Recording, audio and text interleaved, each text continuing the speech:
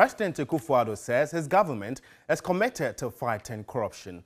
At the media encounter on Friday, he noted the special prosecutor has been given the free hand to do his work. Instructions have gone from me to everybody in my government that they have to cooperate with the special prosecutor. He made these statements some time ago. I haven't had them repeated recently. And I'm assuming from that, therefore, that the directive that I gave of cooperation is working. But I've made it clear to the special prosecutor that if ever there are some kinds of obstacles or barriers that I can help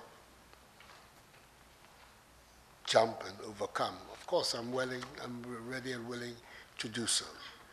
I've not had an opportunity to discuss anything with him in the last few months.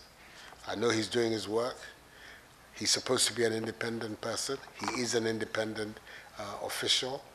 And I'm reluctant to be attempting to micromanage or get involved or be seen to be meddling in his remit.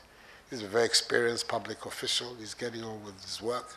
And all of us will be judges of the quality of that work. So that is what I would say.